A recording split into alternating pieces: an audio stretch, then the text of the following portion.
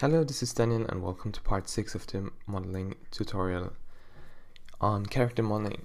As you can see, the lighting setup that we did last time is gone now. Let me very quick tell you why that is. So actually I paused recording for a while and I closed the file and Blender and everything. And these settings here went back to default. If you want to keep those settings, the thing you have to do is click down here and save user settings. However, I don't want to do that because I still normally like to have the default setup. I just want to use this for this particular project. So I'm going to leave it like that, and every time I open it up new, I will have to redo that. Other than that, let's continue our work. And I'll start now working on the back of the head. At the beginning, it's still fairly easy. I just do some extrusions of this back part, and then I will start to plan my connections. I'm going to connect these here and make sure that there is this curve in here while this goes here to the back. And now that I have that set up, I can go in here and adjust the individual parts. You'll have to scale down a few parts since it's getting narrow to the back. And now what I want to do with this loop here, the last one before this break here, is I want to have this one go somewhere around here and then join into this section over here.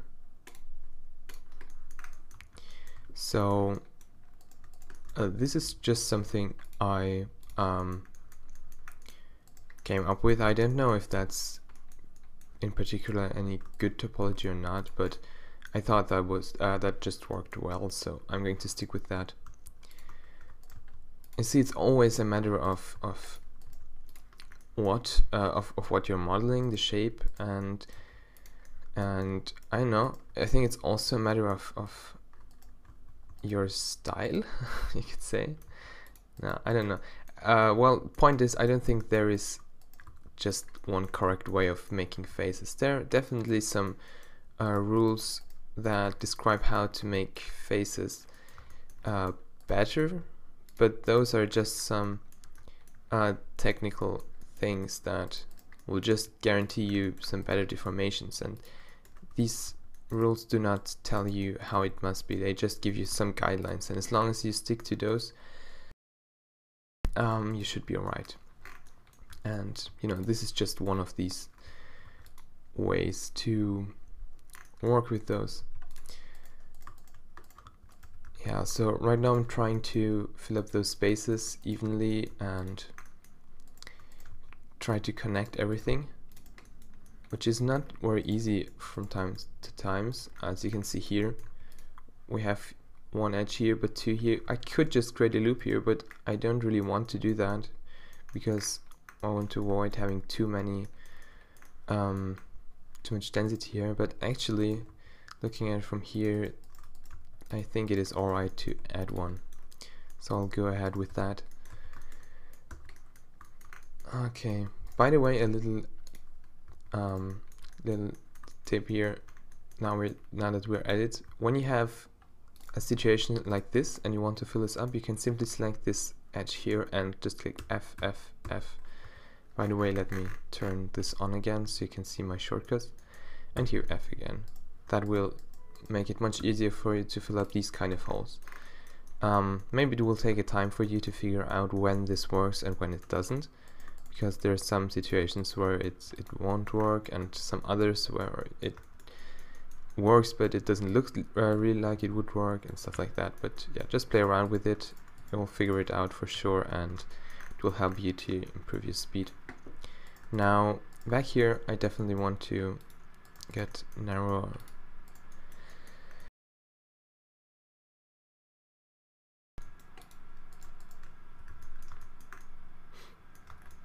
Alright, so I think this is still going to look a bit weird for a while, but let's live with this for now and revisit these areas once we are further with the modeling, which will make it easier for us to see which shape looks better and which one is rather wrong.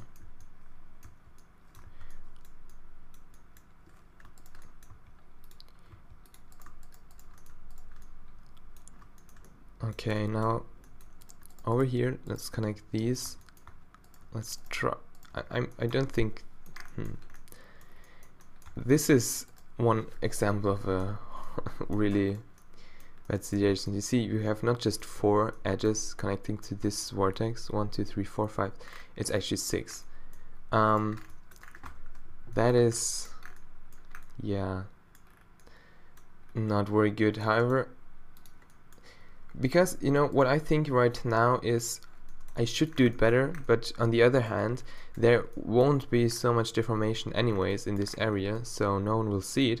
And the other thing is there's hair on top of it as well, so these are those situations where I really think I shouldn't bother too much sticking with all those rules. But let's see if I can fix something. I'll try it. Let me just see how it would look if I would just merge these together.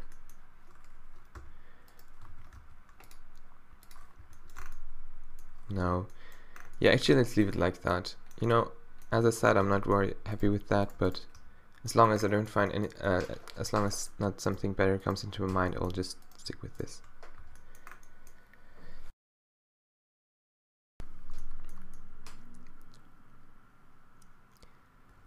Yeah, so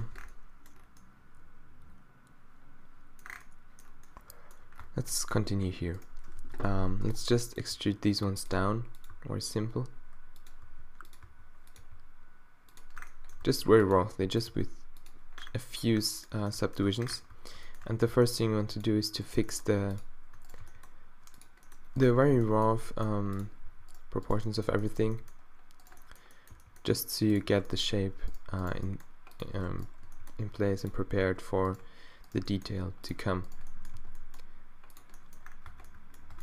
Then I'll go ahead and add one more loop here and another one here. And now let's start to connect this. Now again we have the problem of edges with not the same amount of vertices, but we still need to connect them. Actually, I really think this part here was not very well done, and I'll go ahead and delete actually the entire thing. I'm really not happy with it. let's just do that again. Yes, at some times it's really just better to start over, I think. So I know that these ones will connect, I'm sure of it at least. And let's see, this one will go down like that, I suppose.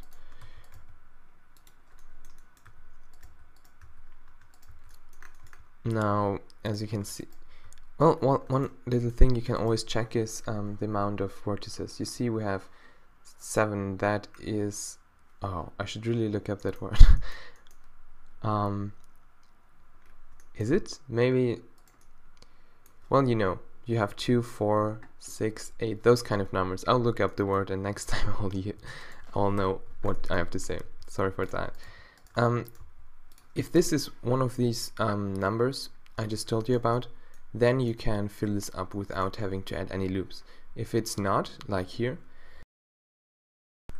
we'll need one new loop cut somewhere, or else we won't be able to fill this up just with quads. And if you try it out to fill it up, you will see that it is impossible, in case you want to try it.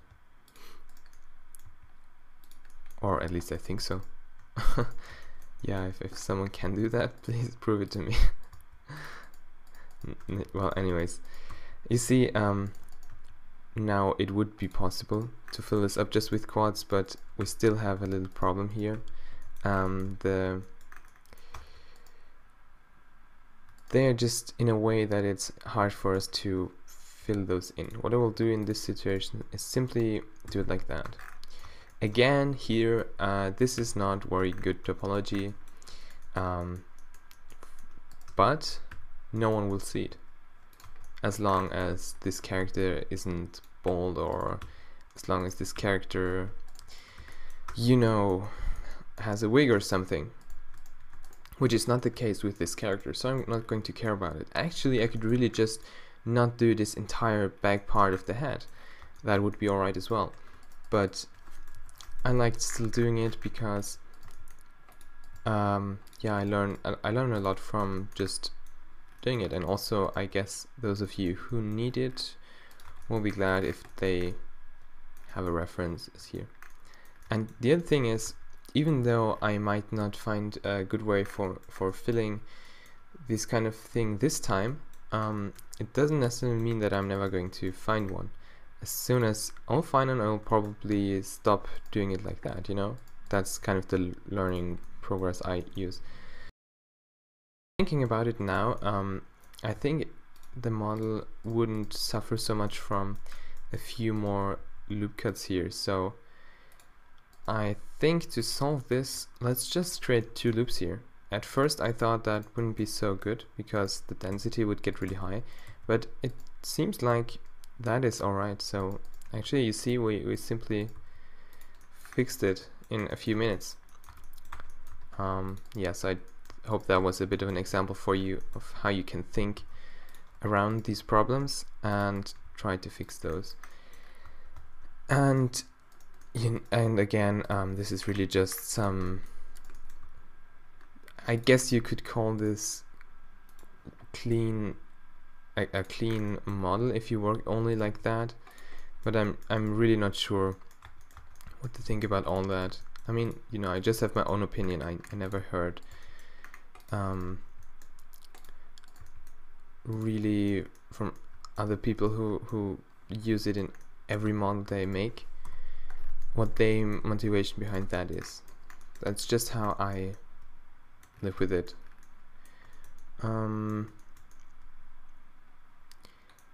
Yeah, actually there are a few things I want to fix around this area maybe, and then continue with the neck, but let's stop again for this part. So we created the back of the head and continued our work a little bit, and I will see you next time.